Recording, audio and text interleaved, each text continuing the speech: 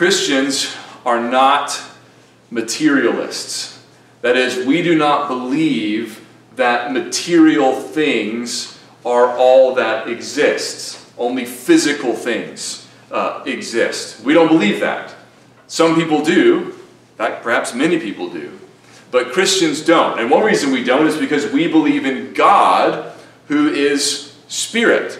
Right? God does not have a physical body like we do. He is not a material substance. He is a spiritual being. In the same way, or similarly, human beings, though we have material bodies, right, we also have an immaterial soul. We have a spirit. There is a part of us that is not physical. You cannot touch it, but it nonetheless exists.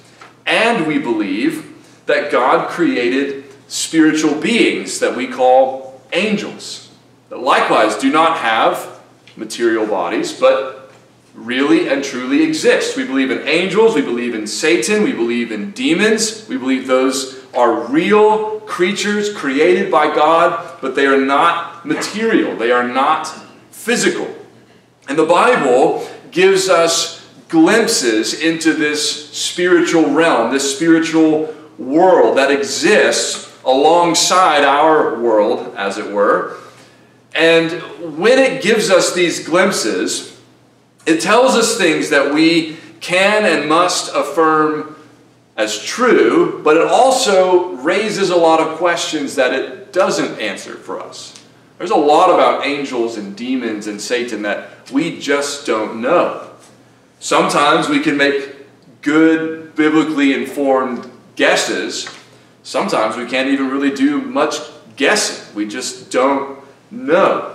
For example, in Hebrews 13:2, we are told, "Do not neglect to show hospitality to strangers, for thereby some have entertained angels unawares."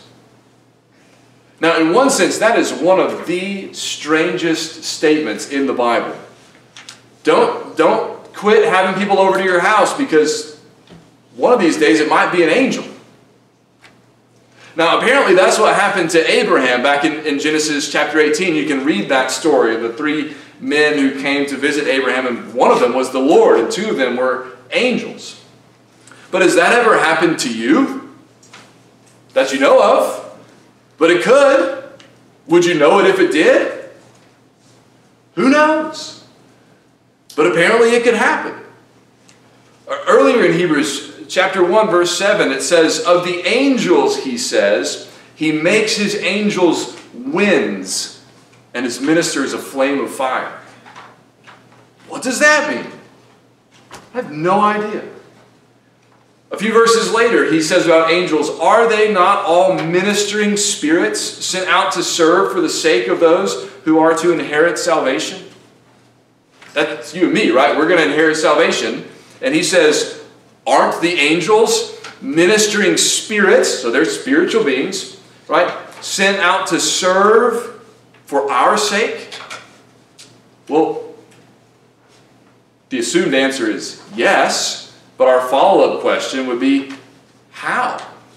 How do angels minister for our sake? What are they doing? Right? Sometimes we say things like, man, I dodged that wreck. My guardian angel was looking out for me. Is that what they're doing? Maybe. Is it something totally different? Maybe.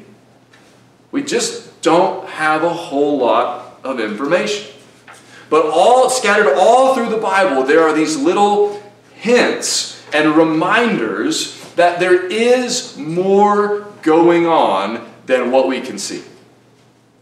God is up to more than we are aware of, and God is at work through more creatures than we are aware of, than we can see. Paul, we all know, said famously in Ephesians chapter 6 that we do not wrestle against flesh and blood, but against the rulers, against the authorities, against the cosmic powers over this present darkness, against the spiritual forces of evil in the heavenly places. There really are not only angels, but what we often call fallen angels, right? Dark powers, dark spiritual forces. Satan, of course, being the chief of those. And Paul says, we wrestle against those. And so we're supposed to put on the armor of God, and we're supposed to stand firm, and we're supposed to pray and wield the sword of the Spirit. But if somebody asks you to really nail down how that spiritual combat works, what would you say? What could you say? We listen to God's word, we pray, we trust his promises, but most of what's going on, we don't know what's going on. When we get to Daniel chapter 10, we get one of those infrequent but consistent glimpses into this unseen spiritual realm. And like all those other passages we've looked at already, this is one that tells us some things that are true that we should affirm, but also raises some questions that we can't answer, at least not definitively. Daniel receives another vision in Daniel chapter 10, verse 1. He tells us it was the 3rd year of Cyrus, king of Persia, right? When a word was revealed to Daniel. Cyrus is the king of Persia who told the Jews that they could go back to Jerusalem and rebuild the temple. And this takes place during the 3rd year, right, of his reign. And so Daniel has not gone back to Jerusalem, but many of the Jews have. He's still in Babylon, evidently. And it says that the word that he received was true, of course, and it was a great conflict, and that he understood it. And he tells us that it took place, in verse 2, when he was mourning for 3 weeks. Now, why was Daniel mourning for 3 weeks? What was going on? I mean, that is, it's one thing to fast occasionally, to mourn occasionally, but he says in verse 3 that for these 3 weeks, he says, I ate no delicacies, no meat or wine entered my mouth, nor did I anoint myself at all for the full 3 weeks. Now, what was going on at that time? Well, one Bible teacher explains the historical background this way. He says, the Lord had moved Cyrus in 538 BC to issue a proclamation permitting the return of the Jewish exiles to their land. That's in Ezra chapter 1, right? So that's in 538. This, he says, is taking place in 536. So 2-3 years after that, right? And he says, so here's what's happened since then, though. He says, by September or October of 538 BC, the returning Jews had rebuilt the altar in Jerusalem, and that's in Ezra 3. And by the late spring of 537 BC, they had begun to work on the foundation of the temple. That's also in Ezra 3, he notes. And then he says, the work quickly stopped, however, on account of hostilities from their enemies living in the land. That's in Ezra 4. By the following spring of 536 BC, which, again, he's saying is the year Daniel received this vision, he says, Daniel would have heard of the difficulties facing his people back in Judah. In the light of the historical context, it is reasonable to assume that Daniel was deeply troubled over the sad turn of events incurred by the Jews who had returned to the land of Judah and that had brought the rebuilding of the temple to a halt. Now, that makes a lot of sense, right? Daniel had seen from reading Jeremiah that the end of the exile was approaching, and he had prayed and confessed the sins of Israel and his own sins and asked God to have mercy. And by this time, by chapter 10, God has heard that prayer. God has stirred the heart of Cyrus, Ezra 1 tells us, and he has allowed the Jews to go back to Jerusalem to begin rebuilding the temple, and they have begun.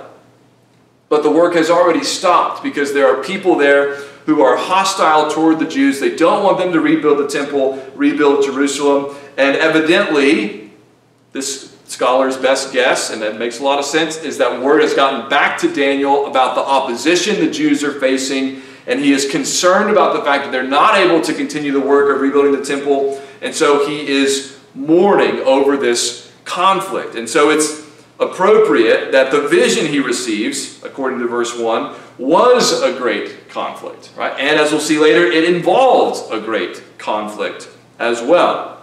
What Daniel sees is in part anyway, is a vision of a man clothed in linen. He says in verse 4 that he was standing on the bank of the great river, the Tigris River. And he says, verse 5, I lifted up my eyes and looked, and behold, a man clothed in linen, with a belt of fine gold from Uphaz around his waist. And he goes on to describe his appearance being like beryl, like lightning, eyes like flaming torches, arms and legs like the gleam of burnished bronze, the sound of his words like the sound of a multitude. Now, who is this man clothed in linen that Daniel sees? There are basically two options. It could be what we call the pre-incarnate Christ. In other words, it's the Son of God before he took on flesh appearing to Daniel in this vision. Or if it's not him, then it must be an angel. Now, some people think it is the pre-incarnate Christ. Jesus before his incarnation, before he took on flesh, the eternal Son of God. And they have some good reasons for thinking that. Because if you've read Revelation 1 recently, for example, where John sees a vision, when he's on the Isle of Patmos, he sees a vision of the resurrected Jesus. And he describes his appearance and how when he saw him, he fell down like a dead man. Many of the things that Daniel says here about the appearance of this man clothed in linen sound a lot like what John saw when he saw Jesus in Revelation chapter 1. So normally, that would be just about all the information you needed to say, well, this must be Jesus also. This must be the Son of God appearing to Daniel before he took on flesh. But there's one key problem with that identification, which is that later, assuming it's the man clothed in linen who's talking to Daniel in verses 10 to 14, which it seems to be, this figure talks about a conflict he had with the prince of Persia and how it lasted 21 days and Michael came to help him with that conflict. Now, if this is the Son of God, he doesn't need anybody's help. Not even Michael's help. And if he's the Son of God, the prince of Persia, however powerful he might be, could not withstand him for 21 days. So I don't think that it's Jesus. Some people do, and that's a legitimate possibility. But that one piece there makes me think, I don't think so. So if it's not Jesus, how do we explain the fact that he looks so much like Jesus? That's an important question too, right? So here's how one teacher answered that question, and this helped me. It makes a lot of sense to me. He says about this instance and others like it. He says, I would explain such similarities as follows. Those who represent Jesus reflect his glory. Aspects of their appearance corresponding to and reflecting aspects of his appearance. I find it more plausible that the man clothed in linen in Daniel 10, 5 through 6 is an angel who reflects the glory of the Lord. That makes a lot of sense, right? That an angel would share some of the appearance of Jesus, because the Bible says when we see Jesus face to face, in 1 John 3, 2, it says when we see him, we will be like him. Well, guess what? The angels see him all the time. So wouldn't it make sense for them to be like him? Just like one day we will be like him? So I think this is an angel who looks an awful lot like Jesus, but is not Jesus. So Daniel sees this man clothed in linen, this angel, angelic being, and how does he respond? Verse 7. He says that I, Daniel, alone saw the vision, for the men who were with me did not see the vision, but a great trembling fell upon them, and they fled to hide themselves. It seems as though the men with Daniel sensed that there was something going on, right? They had a physical response to a vision they couldn't see. It's like they knew something was there, but they didn't get to witness it like Daniel did. So they left, they fled. And so Daniel says in verse 8, I was left alone and saw this great vision, and no strength was left in me. My radiant appearance was fearfully changed. Right? I have a note that gives another possible translation. My splendor was changed to ruin. I think we would just say all the color drained out of my face. Right? Daniel it's affecting him physically when he sees this vision. He's weak. His appearance changes. He says, I retained no strength. And then he says in verse 9, I heard the sound of his words, and as I heard the sound of his words, I fell on my face in deep sleep with my face to the ground. That is not an uncommon response in the Bible when somebody encounters an angelic being, some kind of spiritual being. Not only does the Bible affirm that these creatures, these spiritual beings, are real, but they are overwhelming to human beings. They're creatures, just like we're creatures. They were created by God, just like we were created by God. But when human beings find themselves in the presence of these spiritual beings, they are often overwhelmed and overcome. For example, in Revelation 19, the Apostle John, who knows better, is standing in the presence of an angel, and he says, Then I fell down at his feet to worship him.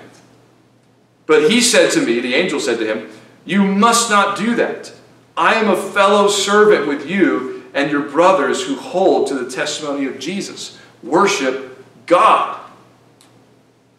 In other words, if you saw an angel, there is a good possibility you would be tempted to worship him, because he would be so awe-inspiring, so mighty and majestic and glorious, that even though you know better than to worship a created being, just like John knew better, you might nonetheless be tempted to worship that angel because of how awesome he would be in appearance. So the way angels are often depicted, right, in our culture, are not accurate. They're not cute and cuddly. If it makes you want to snuggle it, it's not an angel, right? That's not how they appear. Right? They are creatures that dwell in the presence of God. And you see some of that glory of God reflected in these heavenly beings if you ever see one, if you ever encounter one. Now, this messenger, this heavenly being, this man clothed in linen, has something to say to Daniel that we might find surprising. It is instructive, and it answers some questions and raises some questions. Verse 10, Daniel says, Behold, a hand touched me and set me trembling on my hands and knees. So he's not flat on the ground. He's on his hands and knees, but he's still shaking. And verse 11 says, And he said to me, O Daniel, man greatly loved, understand the words that I speak to you and stand upright, for now I have been sent to you. Now, who sent him? Of course, God sent him. And so he says, you are loved. You're loved by God. God has sent me to you, and you need to understand what I have been sent here to tell you. So verse 12, he says, Then he said to me, Fear not, Daniel, for from the first day that you set your heart to understand and humbled yourself before God, your words have been heard, and I have come because of your words. So this angelic being says to Daniel, I'm here because your prayer was heard. When you started humbling yourself, when you started mourning and fasting and praying because you wanted to understand something, right? He says, from the first day, it's been 3 weeks, from the first day your words were heard, and I have come. Okay, so the question then we would want to ask is, well, what took so long? 3 weeks is a long time. That's a lot of fasting. That's a lot of mourning. That's a lot of praying. If my prayer was heard on day 1, how come you're here on day 21? What happened in between? Well, he answers the question, verse 13. The prince of the kingdom of Persia withstood me 21 days. But Michael, one of the chief princes, came to help me, for I was left there with the kings of Persia. All right, got that? Everybody clear now on what happened? What is going on?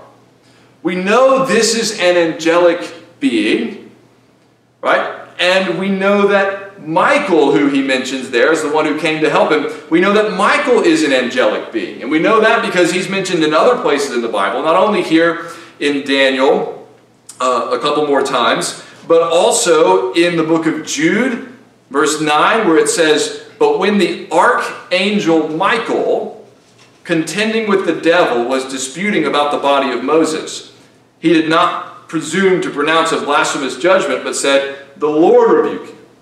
So Jude 9 says Michael is an archangel. It also says he was contending with the devil over the body of Moses, and we have no idea why, or what that would be about, or what was going on, or how that even worked. But we know he's an angel, and Revelation chapter 12, verses 7 through 9 says, "Now war arose in heaven, Michael and his angels fighting against the dragon. And the dragon and his angels fought back, but he was defeated, and there was no longer any place for them in heaven. And the great dragon was thrown down, that ancient serpent, who is called the devil and Satan, the deceiver of the whole world. He was thrown down to the earth, and his angels were thrown down with him."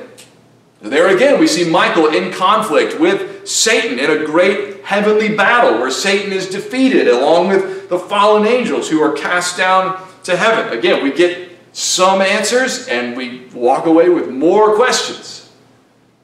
When did that happen? How did that work? But we know that Michael is an angel. We're fairly certain this man clothed in linen is an angel. And so who is this prince of Persia who withstands an angel that Daniel can't even stand in front of? Must also be an angel, in this case, a fallen angel, who is associated with the kingdom of Persia. A powerful fallen angel, one powerful enough that it takes not only the man clothed in linen, but also Michael, one of the chief princes, as he's described, to come and aid in the fight so that this man clothed in linen can come and deliver the message he's been sent to bring to Daniel. Now, there is another hint in Scripture that there might be angelic beings associated with different nations, different peoples. Right? So later in this chapter, he mentions in verse 20 that he's going to return to fight the prince of Persia. And then he says, "And when I go out, behold, the prince of Greece will come." Every reason to assume that the prince of Greece is also an angelic being, a fallen angel. And in Deuteronomy 32, verses 8 and 9, we get another one of those glimpses that gives us some good information, also raises some questions, but helps kind of pull back the veil a little bit. In Deuteronomy 32, 8 and 9, it says, "When the Most High gave to the nations their inheritance, when he divided mankind, he fixed the borders of the peoples according to the number of the sons of God. But the Lord's portion is his people, Jacob his allotted heritage." Now, when it says he divided them and fixed their borders according to the numbers of the sons of God, the sons of God there are probably angelic beings. And the reason why we know that is because in Job chapter 1, it says, there was a day when the sons of God came to present themselves before the Lord, and Satan also came among them. Sons of God there, angelic beings. Satan, a fallen angel, shows up for that meeting. Right? Sons of God in that instance, and probably in Deuteronomy 32 also, refer to heavenly beings, spiritual beings, angelic beings. And so here we have the man clothed in linen, this angelic being, and the archangel Michael fighting, evidently, with the prince of Persia, a fallen angel associated with Persia. We have mention of a fallen angel associated with Greece as well. What do we do with that? Daniel didn't get his answer to his prayer for 3 weeks because there was a spiritual battle going on. Angels fighting with one another. The prince of Persia withholding the man clothed in linen, who's coming to Daniel with an answer to his prayer, and the prince of Persia resisting him, so that Michael, who was doing we don't know what until he came to help the man clothed in linen, aids him so that he can get loose and come and deliver the message to Daniel. That's why he came, verse 14. I came to make you understand what is to happen to your people in the latter days, for the vision is for days yet to come. Now, what do we do with information like that? Well, I think there's a couple ways we can go wrong with information like that. On the one hand, we can say, I don't know, that just sounds like fanciful, imaginary, fairy tale stuff. I don't think there's any. I think that makes for really interesting storytelling, but I don't believe that's really what's going on. But if you believe the Bible, that's not a legitimate option, right? If you believe that God exists, that God created angels and spiritual beings, why is it fanciful? Why would it be fanciful to assume that they, or to believe and understand that they are involved in the goings-on in the world, even if we can't see it?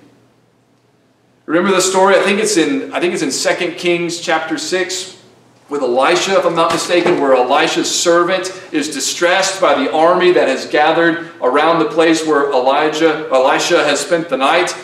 And Elijah, I think, prays and says, Lord, open his eyes. And the servant's eyes are opened, and he sees fiery chariots all over the mountainside there. An army of the Lord of hosts there to defend him. He couldn't see it before. That didn't mean it wasn't there. And if we believe other things that the Bible says about God, about angels, there's no reason not to believe that this is true. But on the other hand, we can use these brief comments, these glimpses into the spiritual realm, to come to all kinds of conclusions about how these spiritual forces are at work and what they're doing and how they're affecting things in the world that we just cannot possibly be certain about. And if we speak of them as though we are certain, if we become dogmatic about things that not that we've read in the Bible, but that we have sort of extended out conclusions we've come to from what we've read, but aren't the same thing as what we've read, we can venture into dangerous territory where we start assuming that we know way more about what's going on in the spiritual realm than we really do. It's just a whole lot we don't know. And evidently God intends it to be that way, or he would have told us more. He wants us to know that something is going on, but he doesn't tell us how it all works. He doesn't reveal to us everything that is taking place. There's a lot he just hasn't told us. So we have to be careful, and we have to both affirm that what the Bible says about these spiritual beings and their involvement in the world is real and true. Someone says, do you think there could be something demonic going on in this situation? Yeah, maybe. I have no reason to say it can't possibly be. If something bad is going on, could there something be something demonic involved in that? Certainly, there could be. Can we say for sure that this bad thing that's happening is a result of this demonic activity or the prince of this? No, I don't know. I can't see that. My eyes have not been opened to that. I don't know. There's no reason for me to rule it out, but I can't be certain what's going on either, because I don't have eyes to see that. God has not revealed all that. So we have to be careful, right? Affirm what the Bible says is true, but also be willing to say, I don't know, when the Bible hasn't clearly spoken. Now, finally, Daniel is strengthened. After this, verse 15, it says, when he had spoken to me according to these words, I turned my face toward the ground and was mute. And behold, one in the likeness of the children of man touched my lips. Then I opened my mouth and spoke. And I said to him who stood before me, O my Lord, by reason of the vision, pains have come upon me, and I retain no strength. How can my Lord's servant talk with my Lord? For now no strength remains in me, and no breath is left in me. I've got nothing to say. I can't even talk. I'm so overwhelmed by all of this. And so he's strengthened. Verse 19, it says, O man greatly loved, fear not, peace be with you, be strong and of good courage. And as he spoke to me, I was strengthened, and said, let my Lord speak, for you have strengthened me. Now the end of this paragraph in verses 20 and 21 is as difficult and confusing and uncertain as just about anything we've seen in this chapter so far. Again, he talks about the prince of Greece and the prince of Persia, that he's going to return to fight the prince of Persia. And then he says in verse 21, I will tell you what is inscribed in the book of truth. There is none who contends by my side against these except Michael, your prince. All of this sets up the vision that Daniel will have recounted to him, or will recount for us, in Daniel 11 and the first part of chapter 12. Right? So all of that is, in one sense, just setup. But it's also important because, again, it reveals to us that what's going on in Persia, what's going on with Daniel, what's going on with Greece, that there are spiritual forces involved in all of that. Now, we're not told about all these things, right, in order to make us fearful. We're not told all these things so that we will, sort of sit in the corner at home and cower and wonder, like, what if there's some demon involved in this situation? Or what if there's some dark power behind this terrible thing going on in the world? We're not told these things so that we would be frightened. The same Paul who warned us that we wrestle against cosmic powers also spoke of the power of God in Ephesians chapter 1, where he says, is the power of God that he worked in Christ when he raised him from the dead and seated him at his right hand in the heavenly places, far above all rule and authority and power and dominion, and above every name that is named, not only in this age, but also in the one to come. And he put all things under his feet and gave him as head over all things to the church, which is his body, the fullness of him who fills all in all. So Christ not only conquered demonic powers in his ministry when he would cast demons out of people, he not only defeated Satan through his death on the cross, where he said, now is the ruler of this world cast out. Not only did he conquer them, right, through his death, but he was also seated and raised and exalted above them, above every name, above every power. And not only was he exalted above all those powers, but it says that he was given as head over all to the church. Meaning he reigns over all for us, precisely so that we don't have to fear. So that we don't have to be distressed about the dark spiritual powers that are real and that are at work in the world. Because they are not allowed to operate or work outside of the permission of the King of the universe who created them, and that is Jesus, our Messiah and Savior. So we don't have to fear, but God does want us to be aware. And that means we need to pray. That means we need to know God's Word. And that means we need to trust our Savior who died and rose for us and who, thankfully, rules over all. Let's pray.